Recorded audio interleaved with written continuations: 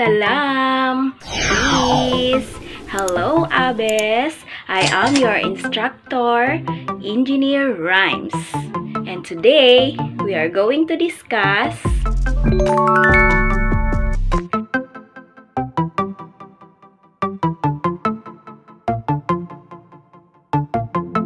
abandoned well, a kind of well that has been treated to eliminate the potential for contamination of aquifer. Abattoir, a slaughterhouse. Abueto, dike and drainage structure protecting marshlands, outlet structure with flap gate which permits outflow of fresh water but prevents inflow of tidal salt water. Abomasum, the fourth compartment of a ruminant. Abortion, expulsion of dead fetus before the end of the gestation period. Baby chicks are newly hatched young chicken that are 1 to 10 days old. Back angle, the angle between an element of the back cone and the plane of rotation. Back cone, the angle of a cone whose elements are tangent to a sphere containing a trace of a pitch circle. Back cone distance, the distance along an element of the back cone from the apex to the pitch circle. Back cross refers to the crossing of an F1 generation hybrid with one of the parental type's breed. The offspring are referred to as the backcross generation. Cablegation, a method of surface irrigation that uses gated pipe to both transmit and distribute water to furrows or border strips. Cage, an enclosure mounted on side rails of a fixed ladder or fastened to the structure wall to enclose the climbing space in order to safeguard persons climbing the ladder.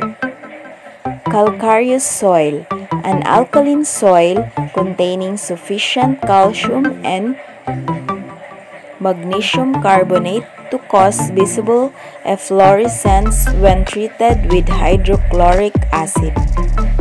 Calcification, used by some to refer the processes of calcium carbonate accumulation. Calcitonin or thyrocalcitonin is a hormone that lowers calcium level in the blood, thus has an opposite effect of parathormone, which increases calcium level in the blood.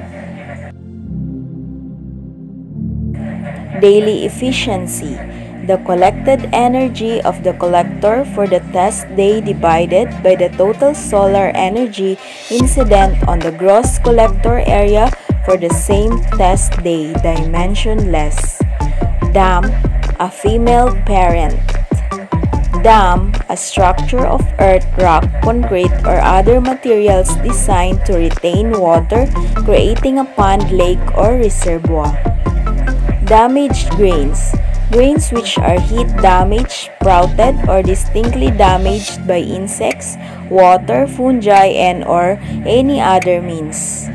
Damaged grains, grains which is distinctly injured or marred by insects, fungi, water, heat, handling, or other elements.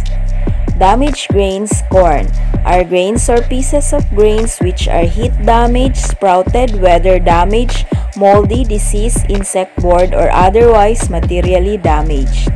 Damaged grains, milled rice, are grains whole or broken which are distinctly damaged by insects, water, fungi, and/or any other means.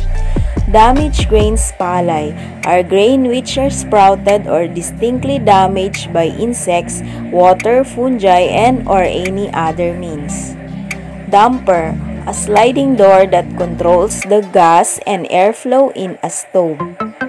Damping capacity, it is the ability of a material to absorb or damp vibrations, which is process of absorbing kinetic energy of vibration owing to hysteresis.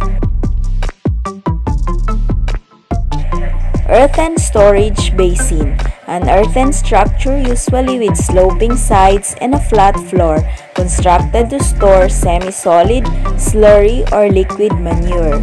Earth moving, tillage, action, and transport operations utilized to loosen, load, carry, and unload soil. Earth tempering, heating and or cooling of air by moving it through a buried conductor using the thermal mass of the earth to moderate air temperatures. Eave, part of roof projecting beyond the face of the building side walls. Eave line, the intersection of the roof, the structure wall. Eave trough, gutter along the edges of the roof to catch and carry away the roof runoff water. F1 refers to the first filial generation, the first generation offspring of a given mating. F2 refers to the second filial generation, the first generation in which segregation occurs. Fabrication is the process of cutting carcasses into standard wholesale and retail cuts. Face, surface of plywood showing veneer of higher grade than that of the backside. Face plywood, plywood faced with a material other than wood such as metal or plastic. Face width, the width over tooth part of a gear measured along a straight line generator of the reference cylinder. Gabion, rectangular or cylindrical wire mesh cage filled with rock for protecting aprons, stream banks, shorelines, etc. against erosion. Gable, vertical triangular or Gothic-shaped portion of a building and wall. Gable roof is one of the most universally used roof shapes on farm buildings.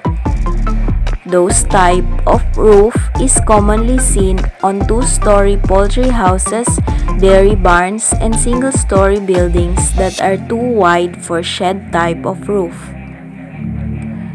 Gauge pressure is measured above existing atmospheric pressure.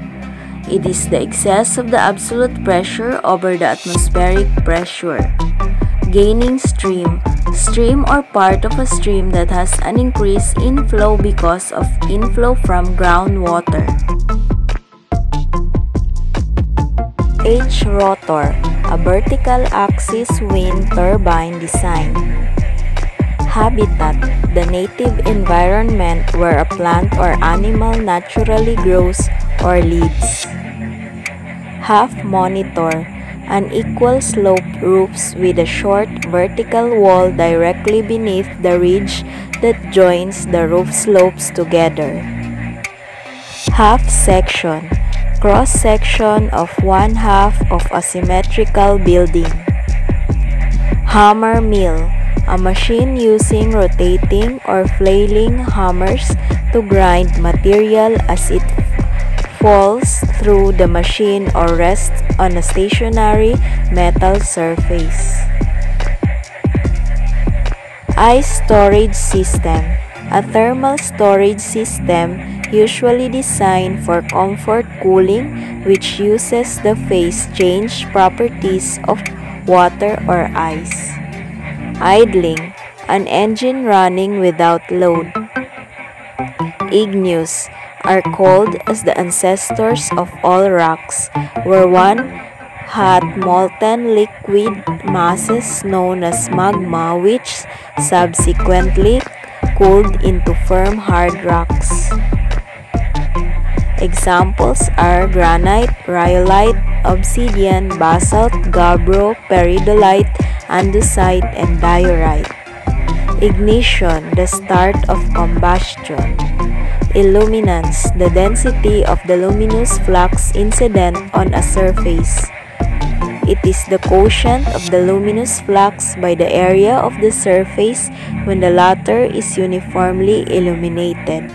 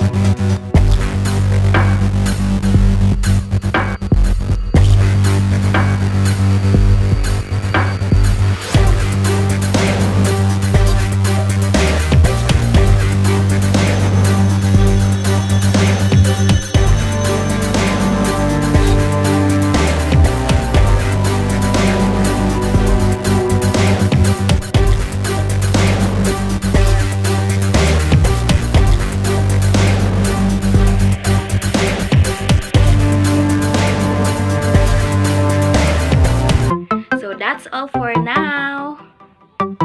For further readings, see the links on the description below.